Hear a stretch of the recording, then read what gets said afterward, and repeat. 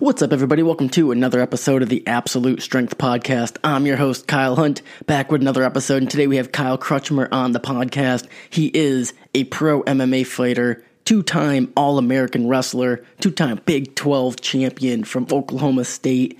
This was a cool podcast. You guys know my wrestling background. I love talking about it. I love talking MMA every chance I get, so this was a cool podcast. I think you guys are going to like it. We dug into a lot of different topics, really. And we kind of were all over the place, but it was a good conversation. Like I said, you guys are going to enjoy it. Make sure you go follow him. He actually has a fight next week, so go give him a follow on the gram and tell him good luck. Before we get to the podcast, as always, this episode is sponsored by PR Breaker, prbreaker.com, the pre-workout I use and recommend, PR Breaker Materia, 3 great flavors, blue raz, cotton candy, orange creamsicle, and of course the mystery 4th flavor. Well, it's not really a mystery, the kind of secret, I guess you could say, secret 4th flavor that it's been blowing up on Instagram. I mean, I get tagged in the blue raz orange creamsicle flavor combo all the time. It's just 1 scoop of blue raz, 1 scoop of orange creamsicle. Now the benefit is, you get the same great formula. Get the creatine, get the citrulline malate, get the beta-alanine, get everything good. Get half the caffeine, because blue raz and cotton candy is 300 milligrams of caffeine, 150 milligrams per scoop. The orange creamsicle is caffeine-free, so when you do 1 of each, it's half the caffeine, which, there is some benefit to that, especially if you're consuming a bunch of caffeine at other points in the day. Or, also kind of relevant to this episode, if you're a wrestler or MMA fighter, like you want a pre-workout, you want some caffeine, you want some energy before, whether it's like a wrestling practice, striking practice, etc. But you might not want 300 milligrams of caffeine. You might want 150, which really, to put it in perspective, 150 milligrams of caffeine, I mean, it's really just like a big cup of coffee. Like, so for example, when I go to Starbucks, my Starbucks order, it's pretty simple, but I get a grande, which is medium, I guess, medium size of their Pike blend, which is just a medium coffee. And according to the website, that's 300 milligrams of caffeine. Starbucks coffee is a little bit higher in caffeine than regular coffee, but so a medium-sized coffee, I don't even think it's 16 ounces. I don't know, but I would think probably maybe somewhere between 12 and 14 ounces probably is 300 milligrams of caffeine. So 150, I mean, like I said, you're getting like a cup of coffee, a strong cup of coffee. So, just kind of put that in perspective. PRBreaker.com, discount code is HUNT10. Save yourself some money, help support the Absolute Strength Podcast, and get the best pre-workout on the market. I mean, it's all study dosed ingredients. You've heard me talk about it before. I highly recommend it. If I was formulating a pre-workout, it would look exactly like PR Breaker Materia. Last but not least, 2 things. I haven't mentioned it in a while, but I've been getting some questions. Yeah, the deal with the Absolute Strength ebook, the original, the OG bundle. If you get the original Absolute Strength program I wrote in 2016, it really digs into programming and how I set up a program to gain strength, build muscle. I call the OG Absolute Strength, the original Absolute Strength, an off-season powerlifting program, because it's set up to you can run it over and over again. And it's going to increase your squat, bench, and deadlift, but it's also going to help you build muscle too. It's a pretty well-rounded program. Version 2.0 is a meet prep program, so that one is set up to maximize your strength at the end of it. And it gets pretty aggressive, so it's really not set up to just run repeatedly. You probably want to do the original Absolute Strength, do version 2.0, and then go back to the original for a couple cycles, and then do version 2.0 again. Like I said, the link is in the show notes, and if you get the original OG bundle, you get Absolute Strength 1 and 2. Of course, you can just get Absolute Strength version 2.0 by itself as well. Check it out. Link is in the show notes. I also have a bench press specialization program and an advanced bench press specialization program, 2 bench press programs available as well. Links are in the show notes. All those books are great options if you want some structure into your training program. Like if you don't have any training program right now that you're following, definitely look into those books. It's a great option for people who want some structure in a quality program, but maybe they're not ready to hire a coach. Now, for those of you who maybe have already followed the training program, whether it was Absolute Strength, version 2.0, bench press, or even something else, you've already kind of done following a program route and you want to take it to the next level, you want to get your training really dialed in, your nutrition really dialed in. For powerlifting, I mean, right now, honestly, I think right now is probably the best collection of powerlifters Hunt Fitness has ever had. And we have a bunch of savage powerlifters right now. It's great. I love it. And the team is growing, and we're kicking ass left and right. So if you want to join this, now's the time. I mean, the train is moving. If you're a powerlifter, you're serious about your training in 2019, damn, we're almost a month through 2019 already. If you're serious about getting on the next level this year, the link is in the show notes for more information about my coaching, or just send me an email, kylehuntfitness@gmail.com. Let's jump on a call. Let's talk. Let's talk about your training. Let's talk about your goals. Let's talk about your nutrition. Let's get you set up for 2019. Let's set you up. And if you don't want, you don't even have to compete. If you just want to be a badass, I'm here for you. kylehuntfitness@gmail.com. Let's talk. Let's get it started. Let's get to this podcast, because we have a badass on this podcast, Kyle Crutchmer. Enjoy.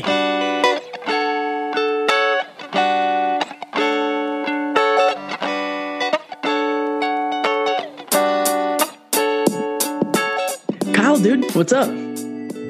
Oh, man, just got done training, man, not too long ago. Just had some food, and I'm on a little bit of a strict diet, so I'm eating as clean as I can. I like to take a little bit of some chocolate here and there, but right now I'm pretty clean. What's your weight at right now? I'm probably around 184, 183. I'm fighting at 175. But I started out about 205. Shit, 205. So you're getting pretty big. Yeah, I mean, I was 214 in college. So yeah. What weight did you wrestle in college? 174.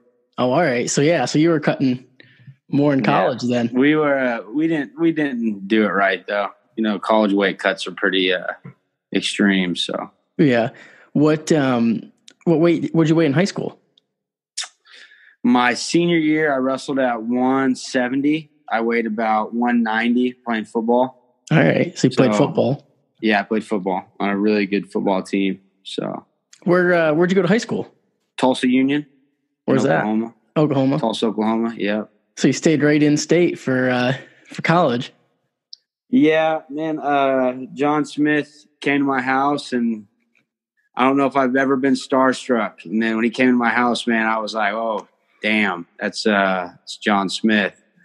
And we were sitting at the dinner table. My mom made us food, and he was just, the way he was looking at me, man, I was like, dang, I really want to wrestle for this dude. So then he told me if I didn't commit to him, that he was going to recruit someone else, and they would beat my ass. So I was like, oh, he made it really believable too. I really believed him. So I was like, all right, I'm just going to go to Oklahoma State. So yeah, I stayed in state, man. It was a lot of fun too. So yeah, that's wild. So what was you talked about when John Smith came to your house. What was like the whole recruiting process like?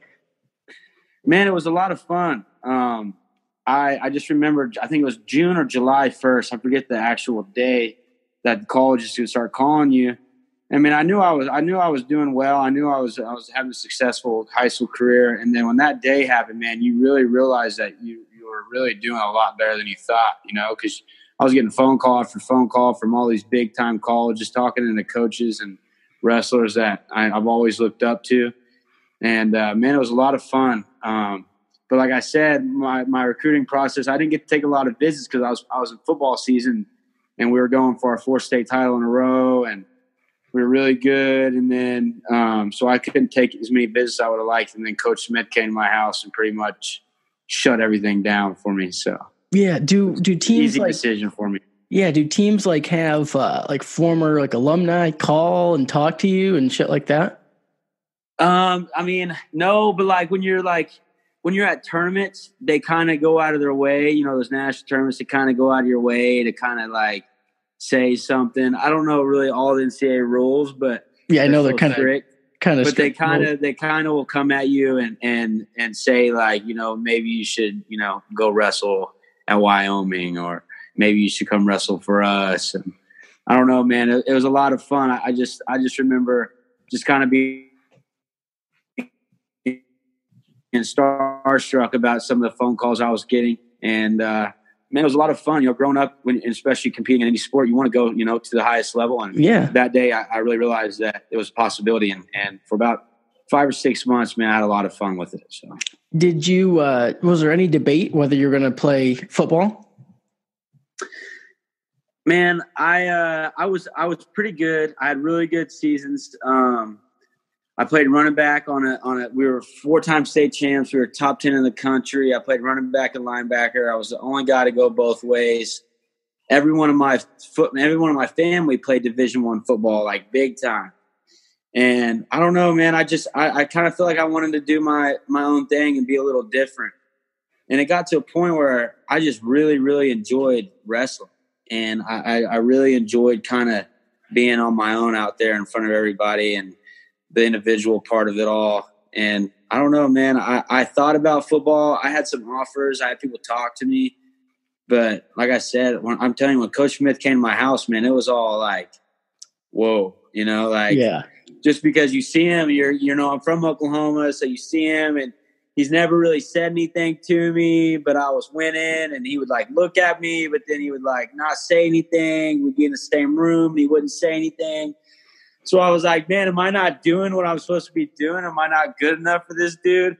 And then finally I get a call. He's like, hey, I'm going to be at your house tomorrow. Like, didn't ask me, like, what are you doing? He was just like, I'm going to be at your house tomorrow. And I was like, oh my God. So I remember like cleaning my room.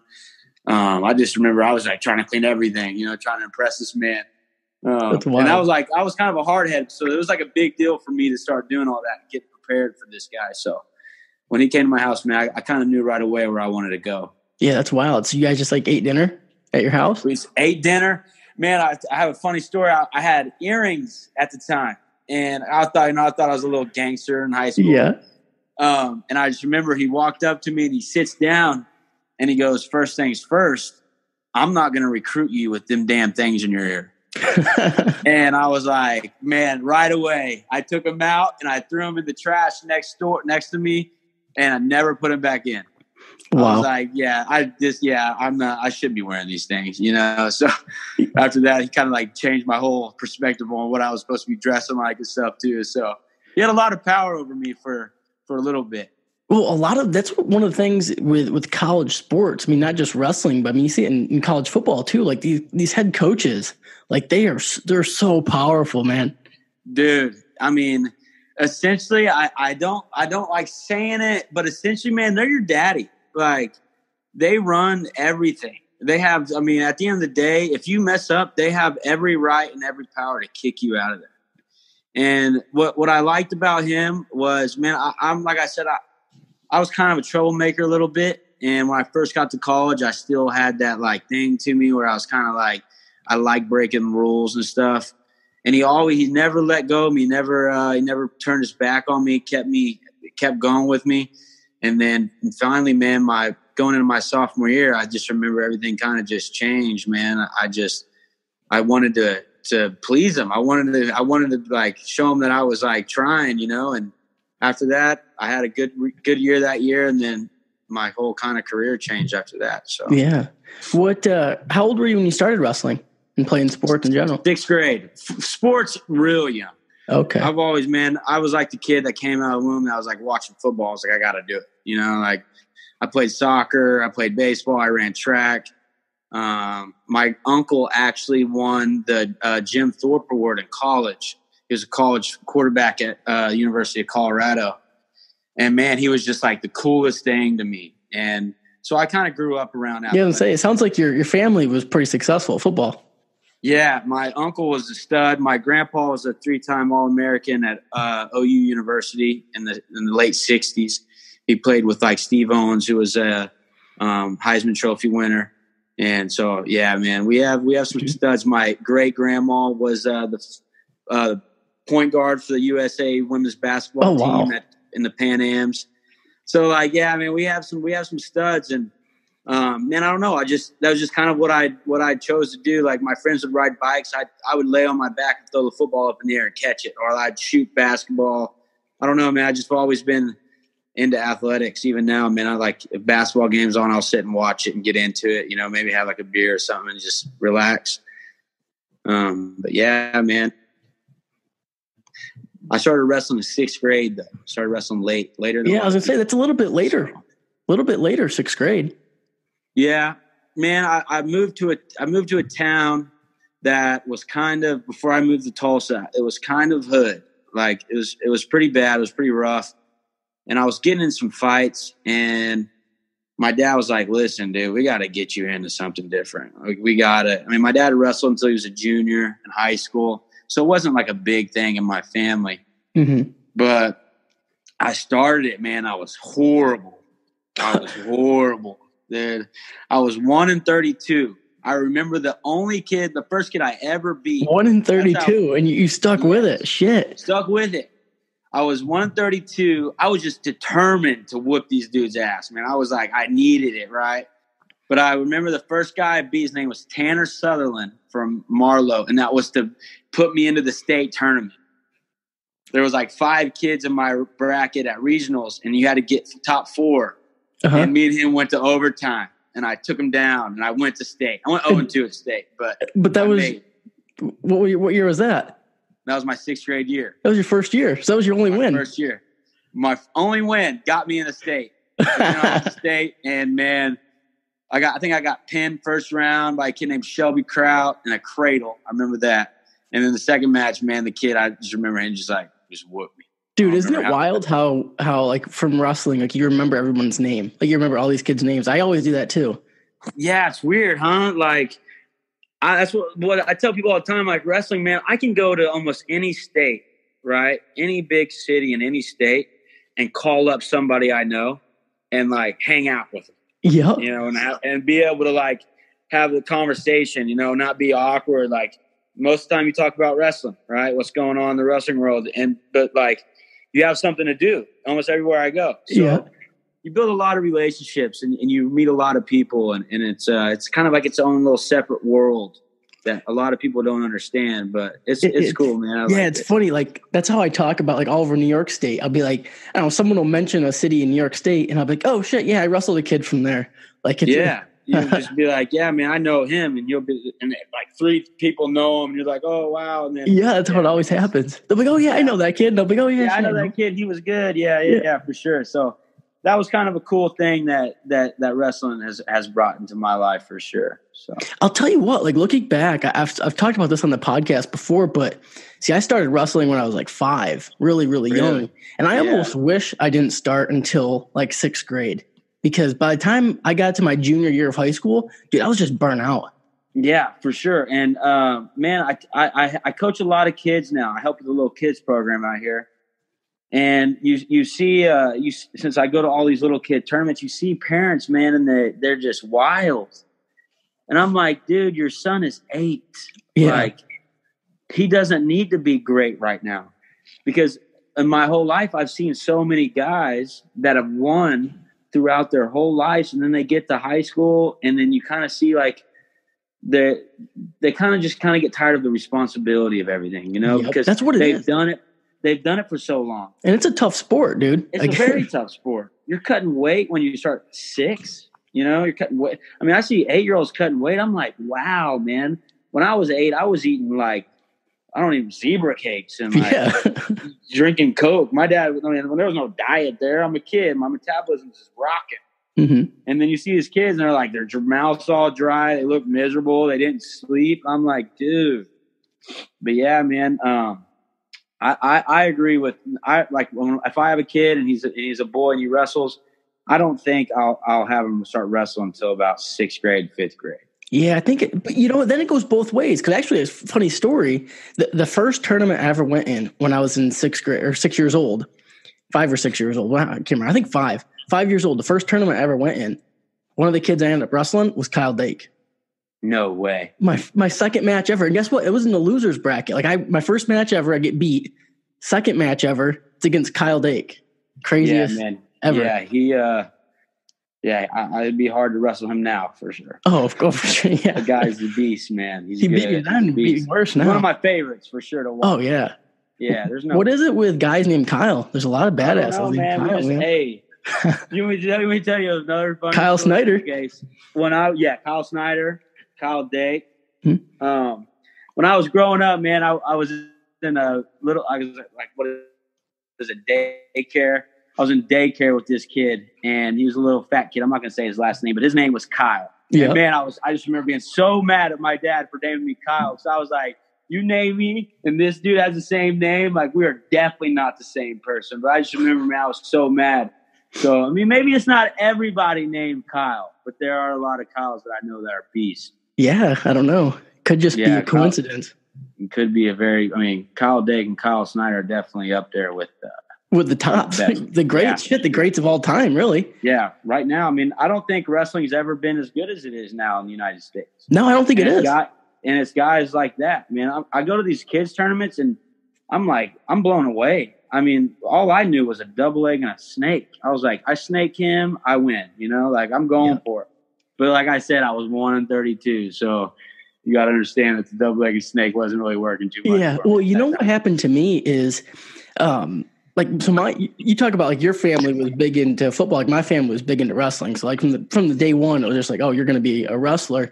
And it always came super natural to me. Just as soon as I got out on a mat, just, good balance, pretty strong. Always like really strong for my weight class and stuff. So the problem with that is I never really had to learn good technique, just because I started young and I just like out-muscled kids. So here I was in high school, I was kind of sloppy, but it worked until I wrestled someone who was really good, and then it didn't work as well anymore. So I was kind of the same. Man, that makes a lot of sense. Like I started at an age where you kind of can learn and, you can really grasp it. When you're a kid, man, you kind of just, whoever's the more athletic and whoever's a little bit stronger is most of the time going to win. And your kid could be way better, but his kid could be like freakish looking, and that kid will just dog your kid. But it's like, yeah, man, I know exactly what you mean. I don't know. I guess I was kind of lucky to have the situation that I was in as well. I was around a lot of good coaches starting late. So yeah, that's important too. Like having coaching. Yeah. Like I don't think very that's important about enough. Like at the little, like middle school, high school level. If you get lucky enough to have like a really good coach, man, your development just is like escalated. Yeah, because I mean, I just remember my dad was my coach most of my years, and he was really good. But then we brought in two guys. One guy wrestled at Oklahoma State. His name was Justin Porter. And when he brought him into my high school, man, I just remember everything just went way differently for me. Mm-hmm. And I'm not taking anything from anybody that's ever helped me.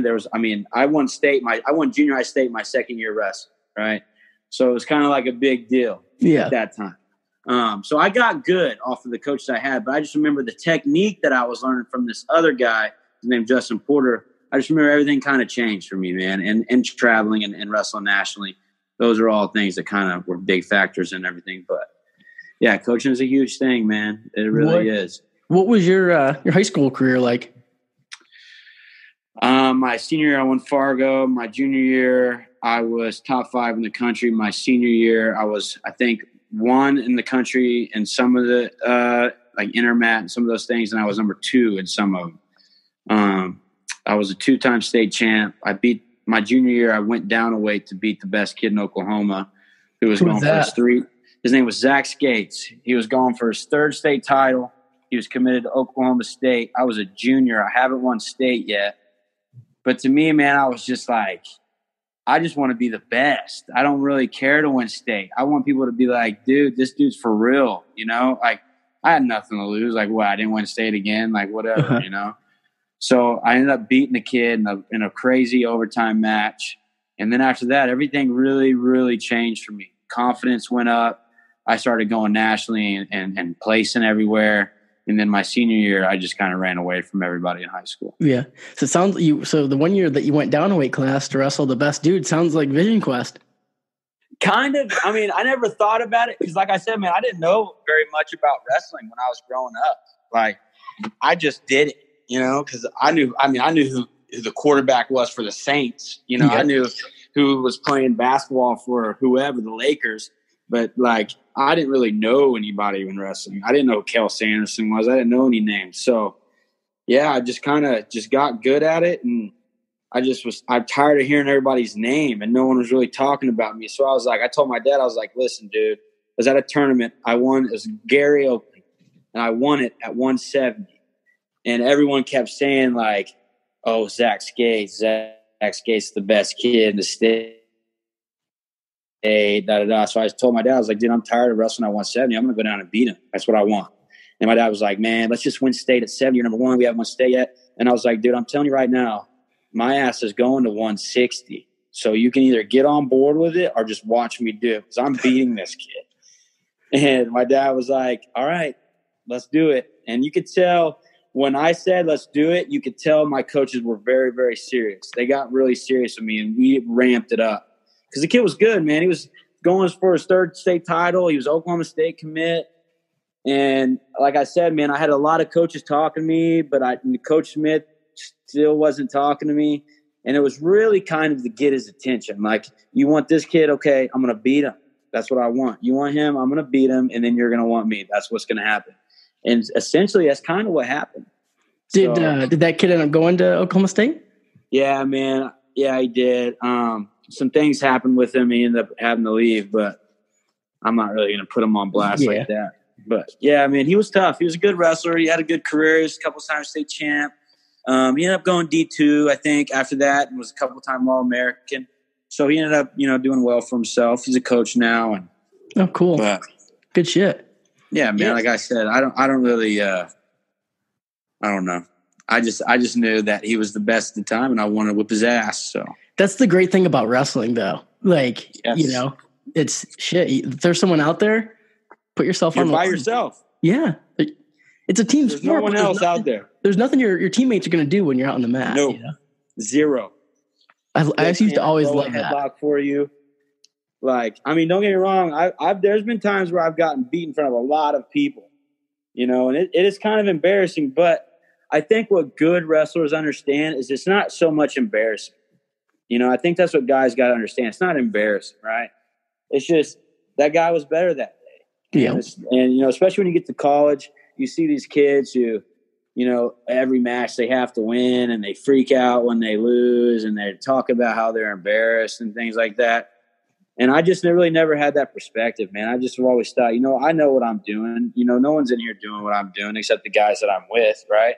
Mm-hmm. So they're not embarrassed by me. So why would I be embarrassed by myself? So I don't know, man. That was just something that I was wanting to say. Yeah, for sure. So in high school, you were kicking everyone's ass, then you get to Oklahoma State, and I'm sure at first it was kind of a little bit of a wake-up call because everyone there is great, right? I'm going to be honest with you. I've never cried until I wrestled Tyler Caldwell, which I'm sure you know who that is. Yeah. I wrestled him in a 20-minute live go when I was a freshman. And the way he beat me, dude, I'll never forget it. I just remember at the end of practice, I sat on the wall for like an hour and a half crying. I was like, dude, I do not want to do this anymore. Yeah. Because my workout partners, when I first got there, was Chris Perry, Tyler Caldwell, Alex Derringer. Yep. Nobody else. And there were days that were so bad. On my feet, I was okay, but when we would do top and bottom, for sure, dude. I remember one time Caldwell put my shirt over my mouth. Oh, that's the worst. My shirt was soaking wet, and he was holding my mouth, dude. And I was like, oh, my God. We ended up fist fighting one time when I was a freshman. I was wow. Yeah. But, man, those guys, they helped me out so much, and we talk about it all the time. I see them all the time because I'm constantly in Oklahoma for my fights and coaching tournaments and things like that. And, man, without those guys, I never would have had the career I had. Like, there were so many humbling things that were going on, So, but, yeah, man, my first year there was rough. Was real rough. Yeah, I can imagine. I got a takedown for 7 months or something like that. That's nuts. But that was bad. But shit, that kind of set you up for years to come afterwards. Yeah, man. And that's what I tell people all the time when they go to college, man, that stuff is hard. College wrestling is a lot different than high school. Like high school, you kind of, once you kind of hit the mecca, there's about 3 guys that can kind of hang with you at your weight, right? 4, maybe 5. When I was in high school, and there wasn't very many, but Now there's like, I don't even know. They're all good now. It feels like. Yeah, dude, this is, like you said, this is the best American wrestling. Yeah, if you've seen what Coach Smith said, everybody's like, oh, wrestling this, wrestling that. And he's like, I don't know why y'all keep talking about how wrestling's like this. Man, this is the best time wrestling's ever been in the United States. Everybody's good. Everybody's somewhat good now.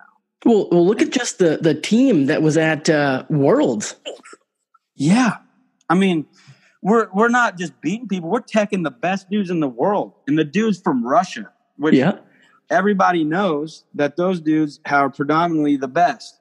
And we're honestly, I don't care. We take big shits on them now. But they really haven't been able to compete with us very much. Well, Dake didn't even have a point scored against him. Yeah, dude's a monster. Dude is a freak, man. He really is. Yeah. He's fun to watch, too. So at what point? Explosive. Yeah, he is so explosive. It's crazy. He does a lot of like the functional patterns training.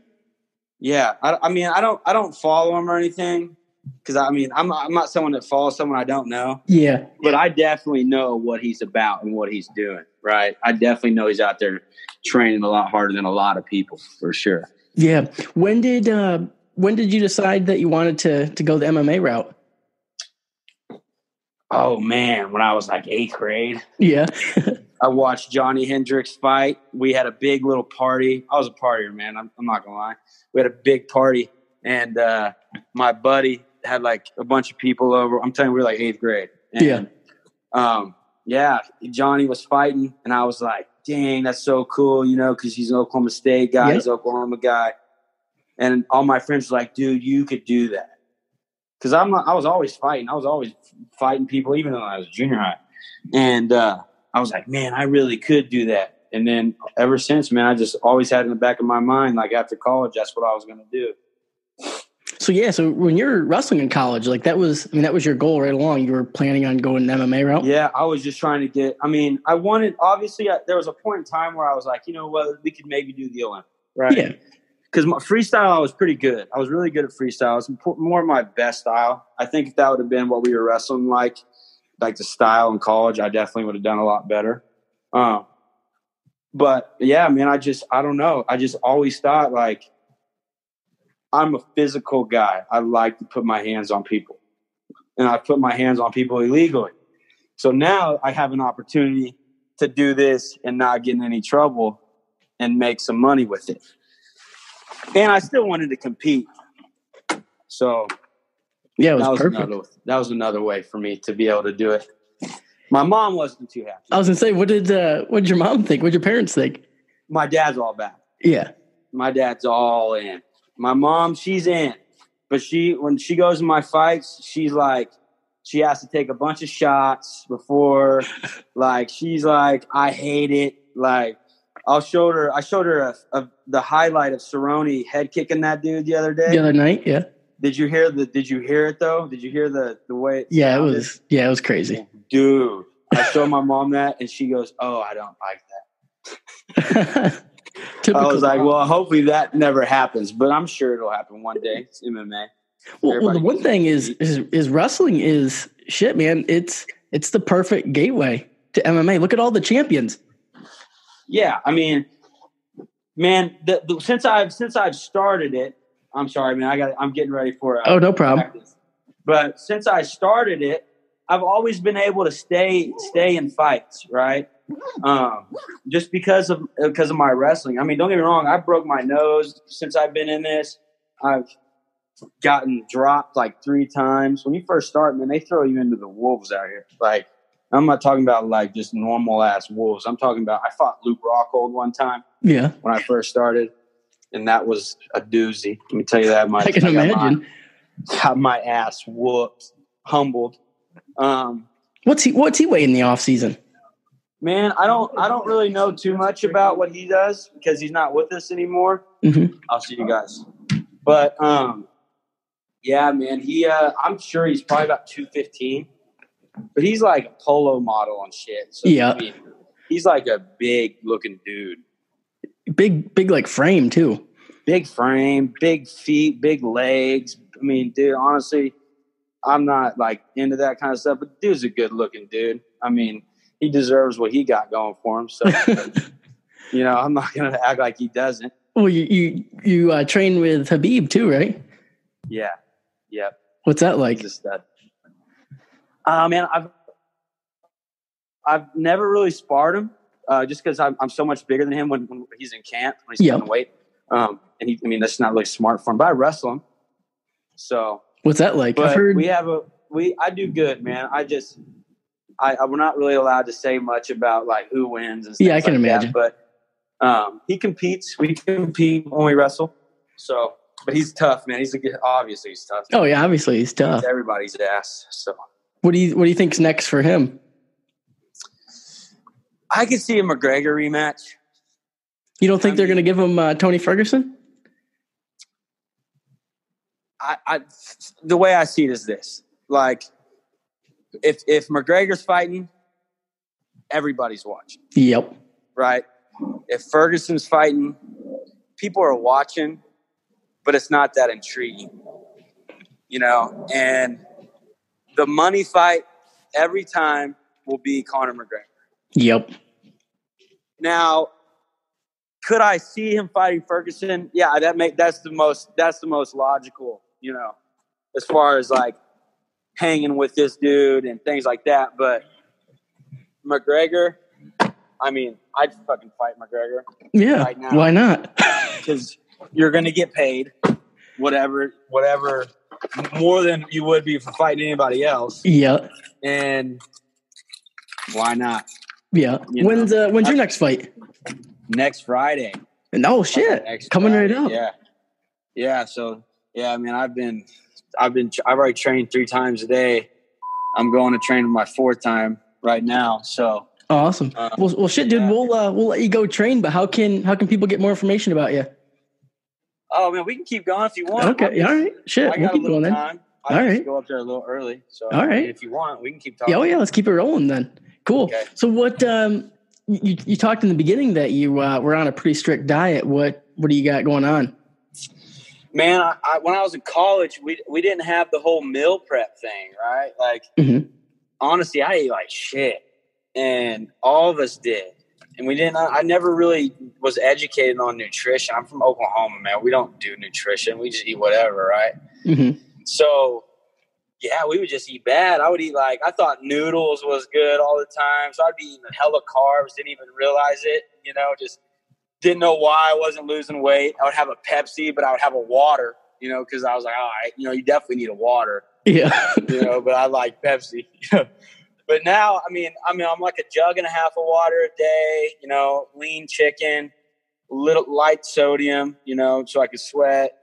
Instead of like the sugars, like the chocolate and all that, I go, fruits now. Mm-hmm. But man, I eat in the morning. I used to not eat in the morning. Just, there's just strategic ways to do it. And now that I've been around DC and being around those Lockhart and Neath guys that do those nutrition things, it taught me a lot. So yeah, man, like my weight cuts are way easy. I make weight and I'm like, wow. One of my weigh-ins, I made 75. When I was in college, making 74, my last 2 years was like crazy hard because I was eating so shitty and I was just gaining hell of weight. And I was just what were you doing to make weight? Just stop eating, essentially? Every time I'd eat, I'd go run 3 or 4 miles. Yeah. Plastics and all that dumb shit. Yeah. So I was like, oh, well, I need to eat, but then I need to go work out. Yeah. So me and Alex Derringer, we would meet every night at like 9 p.m. and we would run like 3 miles, stance in motion, sit in the steam room, and then go home and get like a little snack, go to bed. Yeah. Which is terrible, man. We were doing so much more than we should have been. Yeah, because, you're doing all this extra conditioning, which, the conditioning was probably good, but, you're doing probably more than you needed to. Yeah, that's what I'm saying. Like, you essentially, like now, man, I'm like, I do my conditioning, and then, like, I can take a night off now, when I start feeling a little run down, and, and I'm okay with it. But, like, in college, you're, like, always have that anxiety, like, you need to go do something else. to make sure you're not overweight. Well, yeah, that's the thing. You get to a point where you're not doing the conditioning for the actual conditioning. You're just doing it for the weight loss and weight maintenance. For the weight loss. That's yeah. it. You did your conditioning already. You did the actual conditioning for the day, but now you're just adding, when your body's already extremely tired, you're just adding on to it. And you're shocking your nervous system and doing things like that now I know, but I didn't know at the time. Yeah. Before we wrestled Penn State, my senior year in the national championship duel, I was 8.5 pounds over an hour and a half out. Holy shit. What'd you do? Oh, man, it was terrible. It was so terrible. I just worked my ass off for an hour and a half. Coach didn't know. They said, how much you ever? I was like, I'm like 4. Mm-hmm. They were like, okay, well, let's do this. And they were like, why are you still going? I was like, I just want to make sure I'm real warm. Dude, What'd you do? Like, get an Airdyne and I drilled with one of the, so in college we would have like our backups or our third strings, and they would be like the guys we drilled with, right? Like in my senior year, I don't think anybody ever shot on me when we were drilling. I had a guy who was one of my better friends, and he kind of understood his role, and I just drilled on him all the time, man. And I drilled for like an hour, and then I got in a steam room and for like 30 minutes, and I made weight by like half a pound under. I lost like 9 pounds. In a couple hours? Yeah, but I was miserable. Oh, I bet. And then I just remember trying to eat stuff after, trying to hydrate. My stomach was all messed up. And I'm wrestling Mark Hall, right? So I know I'm in for it. The guy's good, real good. But I ended up, man, the crowd was so crazy that I just kind of like all that shit just kind of went away. I was just so ready to wrestle. And then, yeah, me and him had a barn burner. It was a good match, so it was tough. Yeah, and now do you have the weigh-in process pretty dialed in now? Oh, the weigh-in process is a day before. Yeah.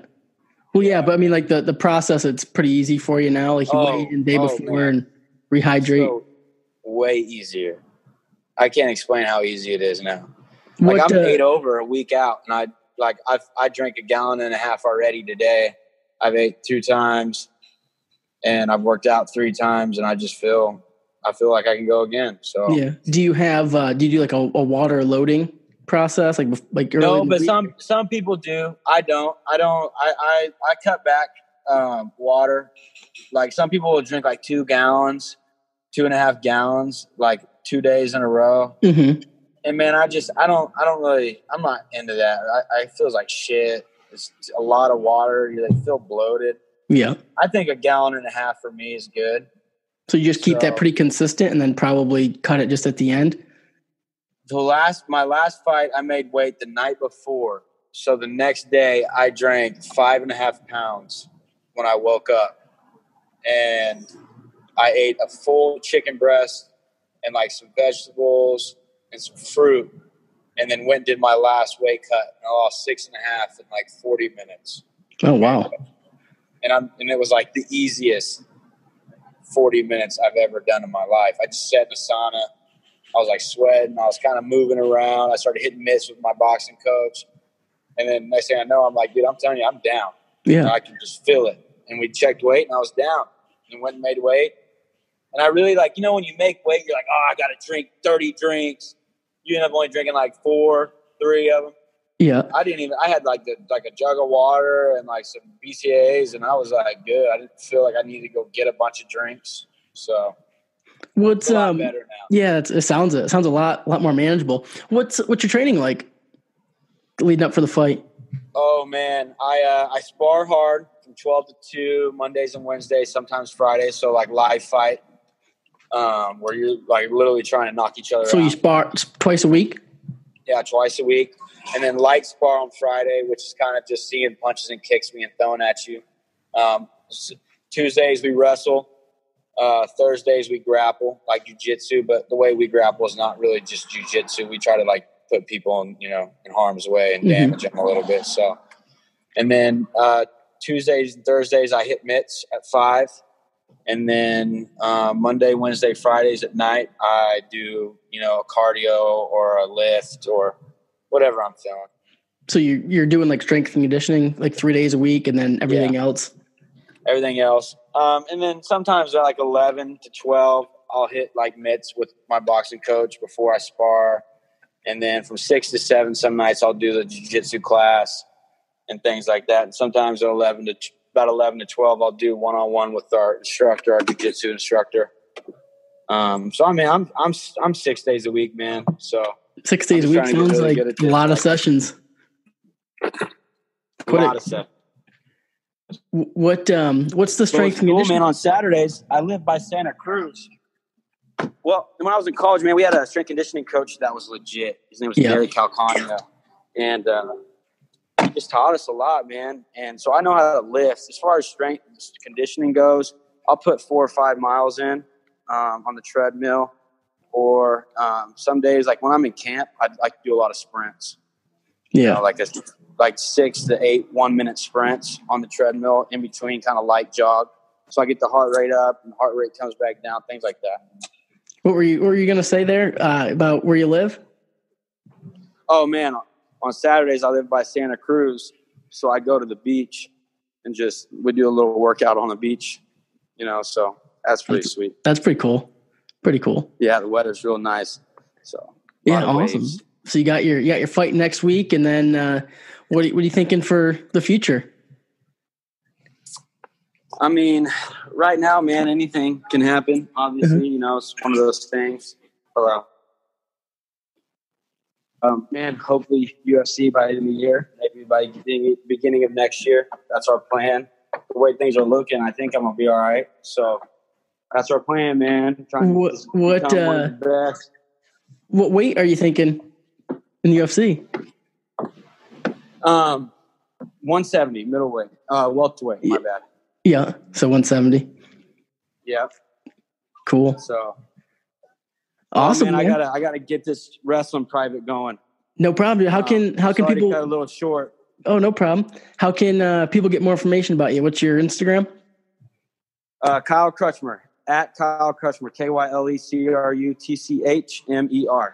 Awesome. I'll put the link in the show notes. I hope you enjoyed this episode of the Absolute Strength Podcast. I know I had a ton of fun producing it for you. And before you go, if you could just drop me some feedback, I'd love it. I love reading your feedback. So you can go over to iTunes, leave a 5-star rating, write a little review, what you think of the podcast. I absolutely love it. I read every single one.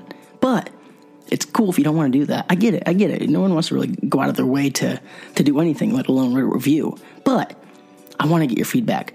So drop me a line on Instagram at Hunt Fitness, or on Facebook, Kyle Hunt, or on Twitter, or send a pigeon or something. I don't know. I just want to hear your feedback. So if you want to give me some feedback, let me know what you think. Hit me up on Instagram at Hunt Fitness. And before you go, I have one last thing I want to say. I have a program I want you to check out. It's actually called the Absolute Strength Program, and the link is in the show notes. It's a program I designed to help increase my own squat, bench, and deadlift. And I got pretty strong off of it, and I think you're going to like it. It's a great book. Thousands of people have got amazing results from it. It's in the show notes. All right, guys. Until next time, until next episode, peace.